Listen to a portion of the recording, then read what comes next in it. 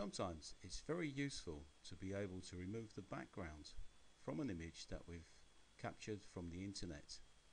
Here we have a t-shirt with a white background, and we intend to remove the white background from the image so that it can be placed as a transparency into another document. To do that, we need to use the magic wand tool here on the toolbox. We come inside with the wand and we click on the white background area. You will see that both the t-shirt and the background get selected with a hashed line. We then go to the select tool on the toolbar at the top, click select and click invert. This just leaves the t-shirt selected.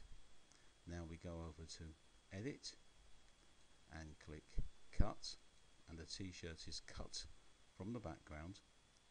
Back to edit and we click paste as a new image, and this then pastes the image onto a transparent background which can be seen with the hashed area.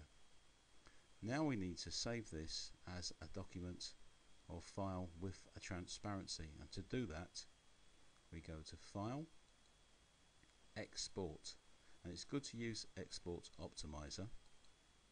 We need to choose a file type that supports transparency, and quite often it will be defaulted to a JPG file, JPEG, and we need to change that to either a PNG or a GIF file, but really PNG is often the best. PNG. Make sure a tick is in that box that says transparent, and you can see the difference with that image, and then it's just literally a case of export, call it a name. I'll call this t-shirt 2,